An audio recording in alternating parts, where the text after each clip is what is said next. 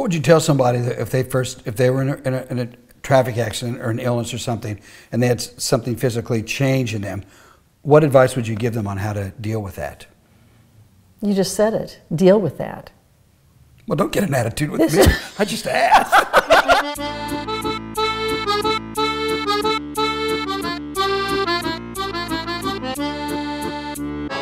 That's Jenny, who you're about to see more of. She's magnificent.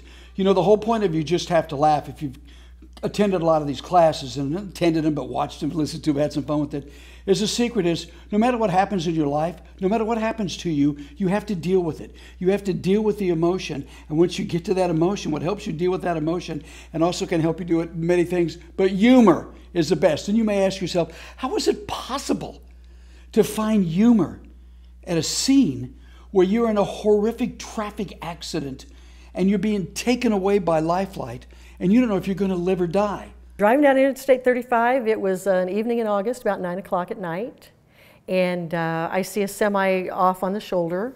Didn't worry about it, they got their own CBs, no big deal. So I'm driving and I see his cab come off from the side. He's now making a U-turn across the interstate, illegal, dangerous, and he's blocking both lanes, both shoulders, and the median. And I'm going 55 and driving someone else's car, little two-seater CRX, and I'm luckily alone. Do I try to go in front of him and take out oncoming traffic in northbound lanes or hit his gas tank? Found out later that I spun around about 8 times.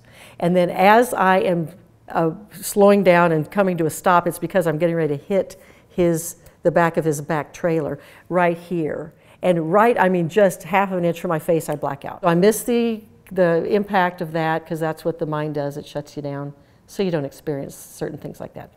And missed the jaws of life cutting me out, missed all the first responders, all the excitement and the traffic and the sirens and lights and everything.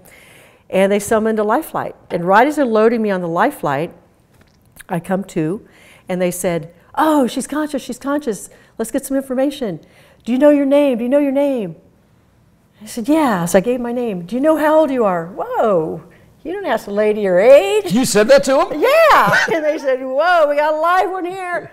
I said, "Let's keep it that way." And then did my vanishing act and blacked out again. She laughs, she passes out, she wakes up. She doesn't stop. She doesn't stop with the humor in going through all these crazy situations, because that's Jenny. They came in and told me, "You got to do physical therapy. We need to train you how to get off of your bed and into your wheelchair." Now, over my bed was one of these triangles that I would use to help pull myself up. There's this young physical therapy guy, and don't know him, don't know anything about him, and he has what I call the pizza board. It's a slide board where you're supposed to put it under one leg and then slide yourself down to your wheelchair next to your bed. Okay. I said, okay, so we get it all propped up, and I'm getting ready, I'm starting to hang on to that prop above me. No, no, no, no, no, you can't use that. You can't use anything that you don't have in your home. This is to train you how to live in your home and transfer from bed to wheelchair. So you don't have that in your home, you can't use it. I said, you don't know what I've got in my bedroom at home. And that kid took his pizza board and walked out the room. What was the physical damages to? What happened in that wreck? Okay, the head injury resulted in what's called sixth nerve palsy. Did you get that? So before, your eyes wouldn't do that before? No, they were in sync, just like yours. Now they're not. Now they're not. No, they're and not. They said, this is a nerve thing, and because it's the longest nerve all around the head, that's the one that usually is the most affected with any kind of impact. Yeah. So it's very common. Did that take you, I mean, once you see this and you realize Marty Feldman's dead, I can get all of his parts now. I contacted You know, the guy that played Igor and Mel Brooks. Igor. I mean, was that a hard thing for you to deal with, this physical difference in your eye now? Well, what I did initially for a couple of years, I wore an eye patch all the time. Now, that was real annoying, and in the heat, and you know, it's like this. Plus, people would see you and act like you were, you know, a leper, or people would grab their children like I'm, you know, going to molest their children. Yeah, really. And some kids were bold and had no fear and would go, "Hey, are you a pirate?" Yeah, I'd go, "Yeah, ahoy matey, arg." Now this eye doesn't move at all? That's right. Okay, so it's stuck that way. Stuck that way. Can you see out of it? Oh yeah, so I have double vision. So you can see this way and that way? Yes. And that's why I used to wear an eye patch, because that would narrow it down to 1, but then I've got no peripheral, which I pretty much don't anyway.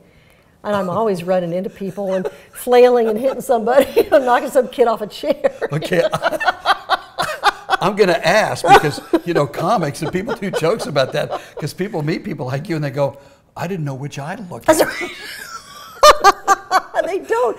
People get nervous, and when I see they're uncomfortable, yeah, depending on who it is, I'll just let them suffer. Or you'll let them suffer? Oh, sure, depending on who it is. Or if I feel bad for them, then I'll address them, directly, or I'll close an eye so they'll know. Otherwise, the person next to them. I've had 2 people respond. I'm looking at you. This one doesn't know because this eye's looking at them. Well, I had my granddaughter do that. Seriously, she was like 2 or 3 when this happened, and she was in trouble. And she was sitting on a couch in my living room next to her mother. And I was just sitting there, and she's being sassy, which of course is not acceptable, but I didn't want to interfere with the mother's discipline. And so I'm looking at my daughter. And Brooklyn says, quit looking at me, Grandma! Jenny proves the point again, doesn't she? She proves the point. If you can laugh at it, you can deal with it, and when you laugh at yourself, you heal yourself, and you keep moving through it. And she proves that right here. Oh, but hold on.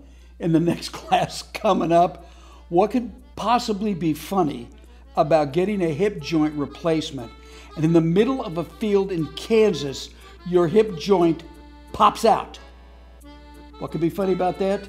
See you at the next class, because Jenny's going to tell you.